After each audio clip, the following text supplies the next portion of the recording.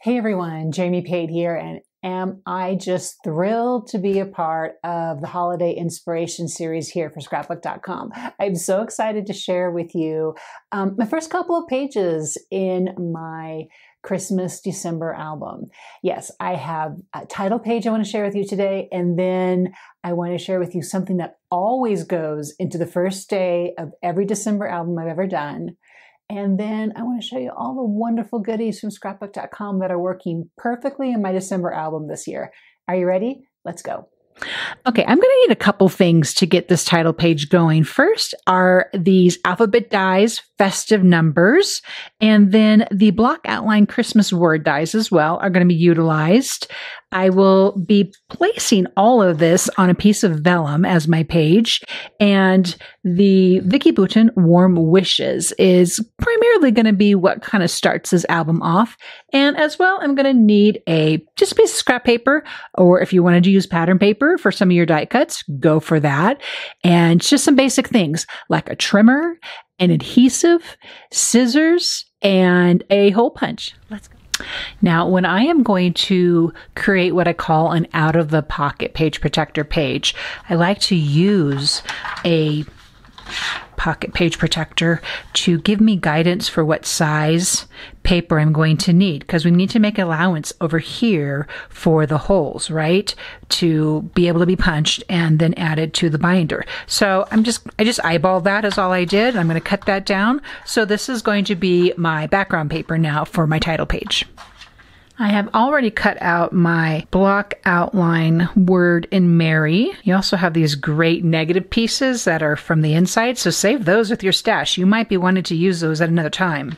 So you know how it's a crafter's prerogative to change their mind? Well, that's exactly what I did with my numbers. First, I adhered the Mary with some of the Scrapbook.com Smart Glue, and I had that in place, and then I was able to know where my numbers were going to go.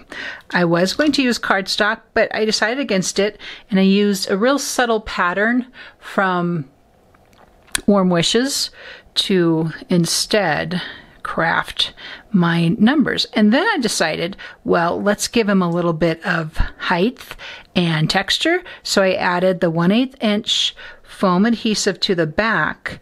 And now I'm just going to place them right under the Mary, and I spread them out so that it went the whole length of the Mary. And I'm pretty happy how my title page has now turned out for my December album. Now, the final thing I'm going to need to do to get it ready for my album is I grab one of the page protectors again and I line it up so that I know exactly where my holes are going to go.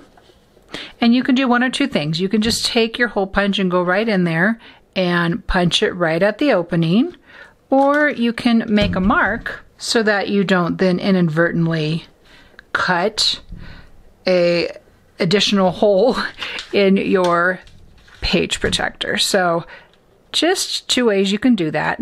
Easy way to prep your page for your December album. For day one in my December album, I always like to start with my family's photo from that year. So I have grabbed that. I'm going to create another out of the page protector page. So I've also grabbed some cardstock that I've already cut down to be 8 inches tall, but we'll get right back to that in a moment. Because of this interactive piece, I know that my photo is going to actually flip open and be exposed on the other side. With that in mind, I want to go ahead and add some pattern paper to the back of my photo. All right, so that is done, and I can set my photo aside for a moment. As I said earlier, I have my now 8 by 12 inch piece of paper. Now, remembering that I need to leave an allowance for the holes for the ring binders, I'm going to come in here at 7 inches and create a score line so that I can fold this. When it's inside the album, it's going to look like this. I'm going to go ahead and fold that. Then I'm going to cut my fold down some, probably make this about 3 inches this way. So the crease is going to go, the fold is going to go at 3 inches. Just trim the rest of that away. And so that is basically what my page is going to look like now for day one. But a couple other things I'm going to add into this page will be these tabs 1 shape dies. the festive numbers again because I need it for day one, right? And then they're a little bit of a hot mess, but you get the idea. It's the nested circles. They're these fancy border circles, and I'm going to use this with my number as well. Okay, what I just finished up there was adding a little bit of pattern paper to my interactive flap. And my photo is going to be applied to about right there. And I'm just going to kind of eyeball a couple things here real quick. I've gone ahead and cut out a circle border out of this tag here. So really pretty circle die cut there with a bit of a border. I'm going to back it with some vellum. So when it's sitting on here like this, my number that I've already cut out from the festive numbers is just going to sit right there like that. So taking the smart glue, you really do not need a lot of this at all, and just kind of have a little bit at the tip and sort of drag it around your delicate cuts until you just have a little bit of adhesive everywhere. Layer that. I cut the vellum out with a 2-inch punch, so it's going to hang over just a little bit, and I'm okay with that. Then we're going to find that this goes there, and then the number goes there. And then I'm going to bring in some die cuts of some leaves over here. Another favorite die that I am using and reaching for quite often right now are these Sprigs shape dies. I think they're seasonless. I think you'll find you can use these every season of the year. So I cut one of them here. I think it's just really beautiful and ethereal and is going to work great on this page. So what I've done is I have used a 1/8 inch foam to pop up my number. Now I'm going to flip it over. I'm going to grab the 1/8 inch adhesive. And this is how I'm going to hide the adhesive here on the back of this vellum so you can't see how it's adhered to the page. Right where that number is, I'm going to come along right behind it. I need to trim a little bit of the excess off. We are going to be able to hide this right here on where the pattern paper is. Just gently press that down. So now you have your number in place and look great. And then I'm going to bring this in here with a little bit of the smart glue. And a little bit's going to go a long way. And then adhere it right there by the 1. Give that a moment to dry. But as you can see, it does make for a really beautiful page. And now we have the inside of this page to work with. Wrapping up the inside of this flap here, I've grabbed this cutaway page from Warm Wishes. Great tags, great lines of phrases and words, and just great borders. And so you can see here, I've already cut out this tag and have embellished it a little bit with some twine. I'm going to take the Word Fetty stamp. This is one of my most favorite stamp sets. And I'm going to grab the documented that's in here. Just going to add the word documented here to this tag because I think that's appropriate. It's December documented. And so remember to have fun adding stamps to even pre-made tags or embellishments or whatnot. Sky's the limit, right? So that's what that looks like. And then I'm going to add it right inside of this part of the flap. Grab a bit of adhesive here. This adhesive is so strong, I just need a little bit. I don't like my pieces to be completely flat anyway, so I'm just going to kind of hit it there. It'd be a great place to add a little bit of journaling, probably some journaling about that photo there that I have on the other side. Then I've taken some of the other word strips. I'm going to cut them down. Little V notches gives them a little bit more of a customized vibe. I also like to take the edge of a ruler and just go along the edges and distress it, and I am sure there are some great distress tools out there. This is just one of the ways I go about this, and just gives a little bit of lift and a little bit of fun when you add it to a page. I'm going to see what this looks like. This is another offcut. I might even do that. I think that's what I'm going to do.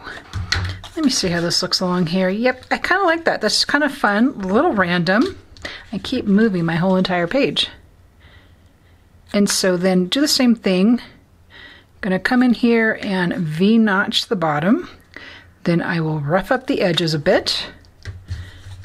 And then I have one more little piece I think I want to add here. And then I think I want to come take this guy and add him in there like that. What I actually did is I stapled it all together with a little bit of twine, and I'm just going to attach it right up here. It's still going to have a little bit of lift to it, and I like how that looks. On this portion of my interactive piece is where I'm going to journal the why of this December album.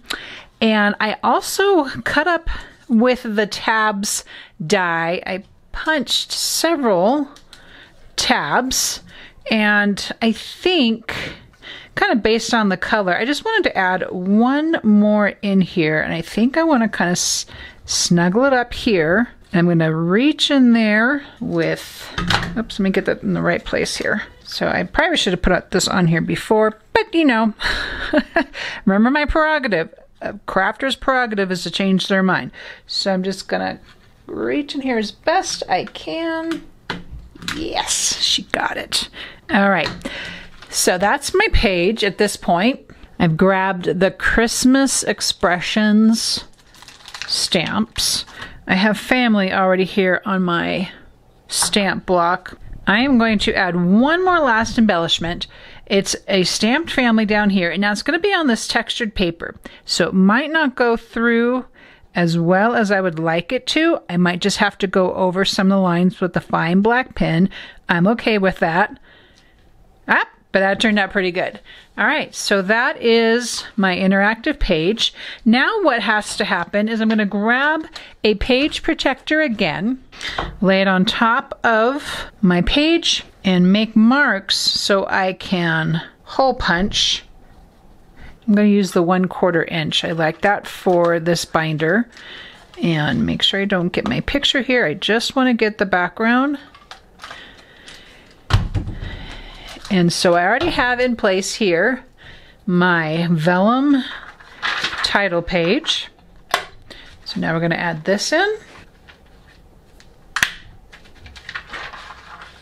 And that's how that's going to look when you first come across this album, and then you open it up and you have this great page that is interactive and opens up this way with some space here for journaling, a little bit of embellishment, and then a full page here to type out a lot of journaling. So that is how I am initially adding to this December album. And thank you so much for watching. I hope you gained some inspiration here today. Have a wonderful holiday, and thank you so much for watching.